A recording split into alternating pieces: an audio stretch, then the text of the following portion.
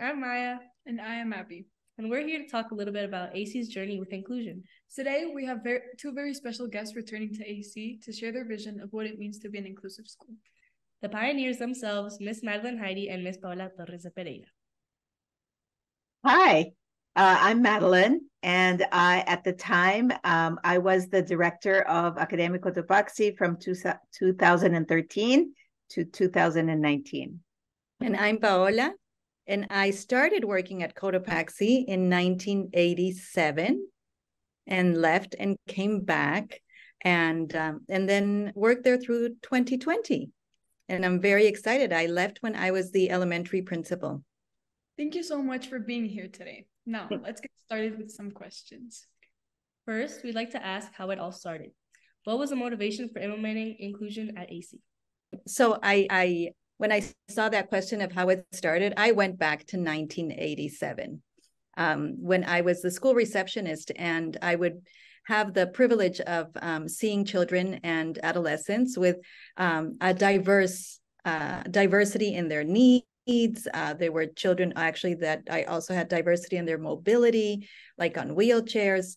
And since the 80s, Cotopaxi was in Quito, and actually in Ecuador and the region, a school that fostered inclusion and that wanted to welcome children with a variety of needs and students. And so it started there for me. And then I'm gonna pass it on to Madeline because the school went through years of perhaps different admissions criteria and possibilities and what we could do. And then came a really important opportunity. Well, and when I came in 2013, I was already very impressed with what the school was doing in terms of supporting students with all kinds of needs. But then in 2013, the board really began a review of our mission and our strategic plan. And the community expressed a very strong desire to be more inclusive and to value diversity. And so those were statements that were written into the mission statement and the strategic plan. And so we had those words in our mission and in our plan, and we really wanted to hold ourselves accountable to making those dreams come true. So one of our strategic end results was actually to have a long-term commitment to becoming an inclusive school and serving a managed number of students representing the full range of learning differences and language diversity. And we really believed that we had a moral imperative to be a school that supported all students and not just the students with the top scores. Because many schools use the lens of saying whether a student fits into their school or not. But at AC, we really believed that it was the role of the school to find ways, effective ways, to meet the students' needs, of course, using our expertise and the limited resources that we had. And so that's really how it began. There was a desire in the community to see this through and to make this happen. Madeline, I think that something too in that beginning journey, you mentioned a little about it, about the expertise was there. So we were very fortunate that we had a group of people who had had very positive experiences with systems in other schools or in their lives of inclusion. And we were able to harness that and bring excitement to others. And then we had someone knock on our door. The strategic plan was there. We had the long-term commitment. We were super excited because the board said yes to that long-term commitment. It was now on our mission statement. And we were going to get ready to decide, okay, now how are we going to do this, which is the next part. But then someone knocked on our door. I heard that you guys can serve the needs of my child. And then, Madeline, why don't you take it from here? Well, and we were really not yet ready to take that step. I mean, from all points of view, we felt like our idea was that we were going to take this slow and we were going to be more prepared and more, with all the staffing and all of the resources that we needed. But then we were presented with this student who wanted to come to our school. The family was wonderful and was ready to partner with us. And so we just felt like, here we are facing exactly what we talked about. How can we say no to this student simply because we're not ready as a school. And so we really took that leap of faith to say, we have to do this, and we have to do it now, even if we're not fully ready with everything that we think we want to have. And I think there was a little bit of, it really was a leap of faith, saying, we are committed to doing this. We have the expertise in-house to make this happen. Of course, we need to make some tough decisions about what we can and can't do, but we are in partnership with the family, and we know that we can do more when we work together with families. We also had the support from our faculty and staff. And in fact, there's a significant story here that I think we want to tell, when one of our staff members really said to us during one of our strategic planning sessions, really said, hey, if we truly value diversity, then why don't we have more students with more extensive learning needs? And this really jolted all of us into saying, we have to do this. We can't say no. We said we were going to do it, and now here we are faced with this situation. We can't say no. So we were kind of like held accountable to our dream that we already said we wanted to do.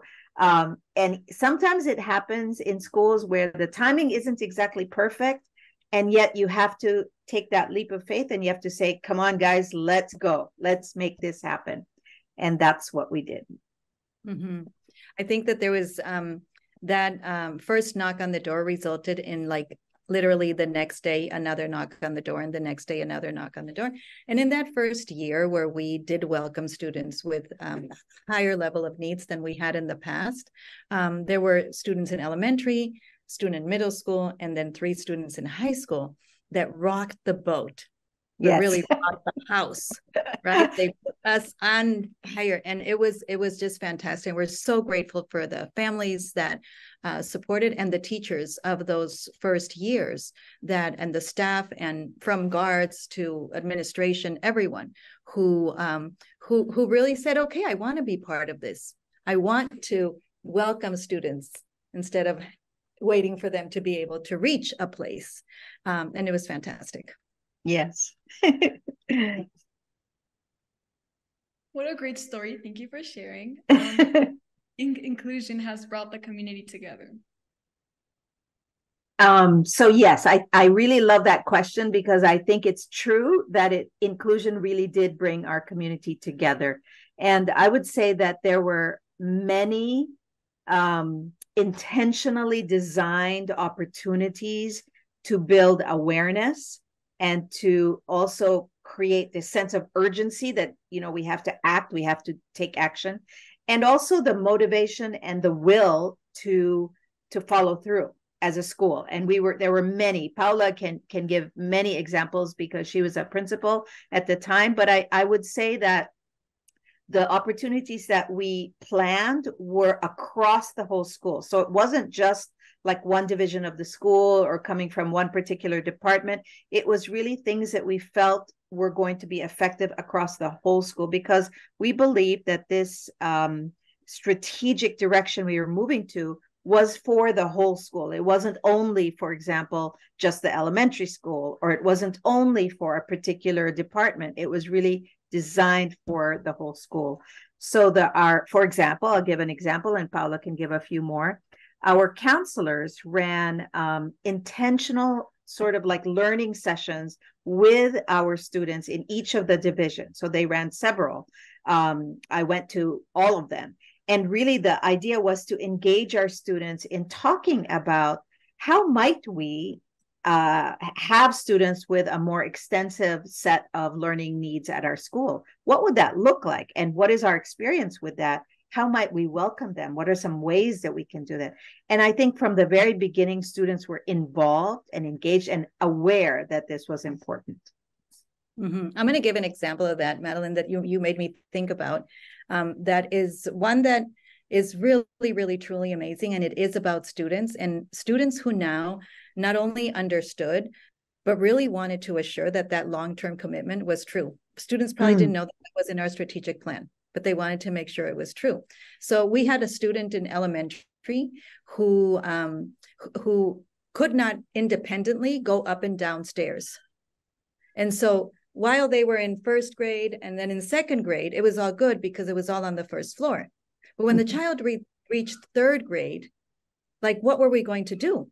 And the students, first, those students had created alternative possibilities for the playground. And then they also said, you know what? Let's move third grade to the first floor because we didn't have an elevator, right? And so on like the last days of school, like 70 students helped to move everything from third grade to second grade, and then second grade moved to the third floor, and everybody was moving, and it was the whole community like harnessing together and just like all that energy to assure that everyone belonged, including someone who perhaps, you know, had those difficulties with mobility. I think what's so, yeah, sorry, go ahead.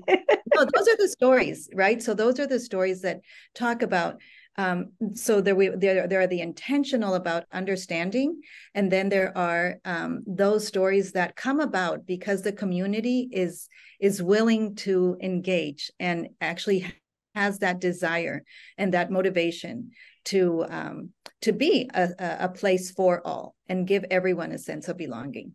And I think what was so wonderful and powerful about that is that students saw the impact of their actions and their voice. So they felt like they were a part of it, that they were making something good happen. And I think what was really remarkable was that we were talking about one student. In the particular story, Paula said, this is about one student. And what we were saying as a community was one student matters.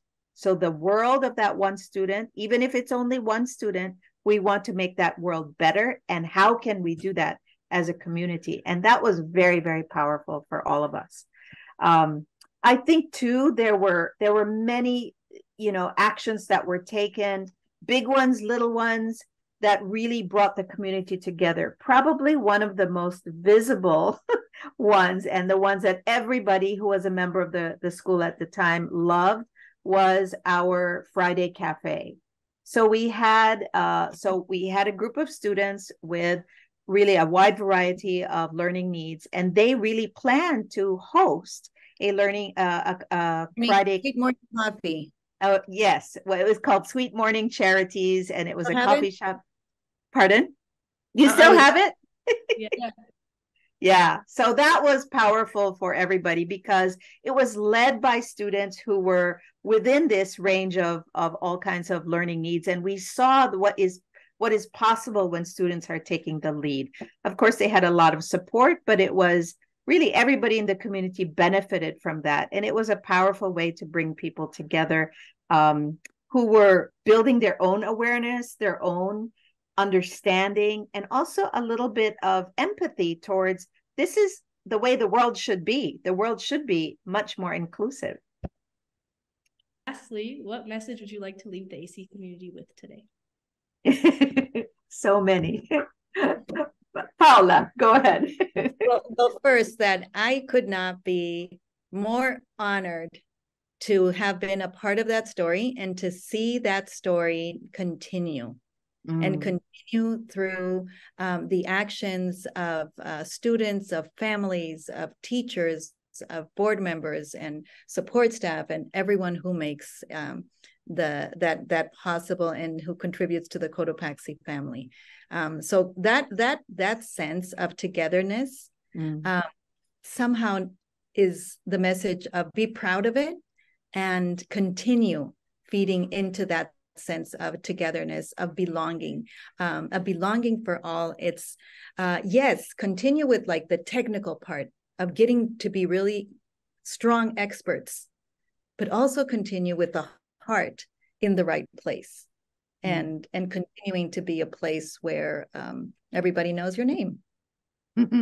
I think that AC has an incredible platform to continue, and it's important that this platform really is visible to not only to the parents in the community, the members of the community today, but there's also a real vision towards projecting that out into the rest of Ecuador, the rest of South America, the rest of the whole world, to learn from the experiences that are so precious and so valuable and very not very common in other schools. There are so many schools around the world who will not take students unless they're a certain category, and will say no to serving students like this. So I really feel like AC has a wonderful opportunity, and students have a wonderful opportunity like this to really show how it can be done when there's a will, and there's the motivation, there's the support, and there's the expertise,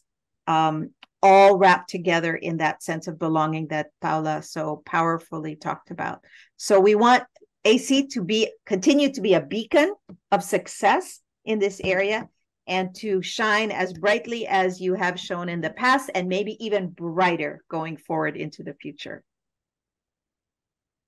Well, thank you both for taking the time to talk with us today and allowing our AC community to reflect on the reasons we're an inclusive school, why we do Inclusion Week, and the positive impact that it has on our community. Okay, everyone. Go Cougars! Yay! Thank you for joining Maya and I for AZ News, and we hope to see you again. Thank you so much. Bye, Thank you Abby. for asking. Bye, Maya.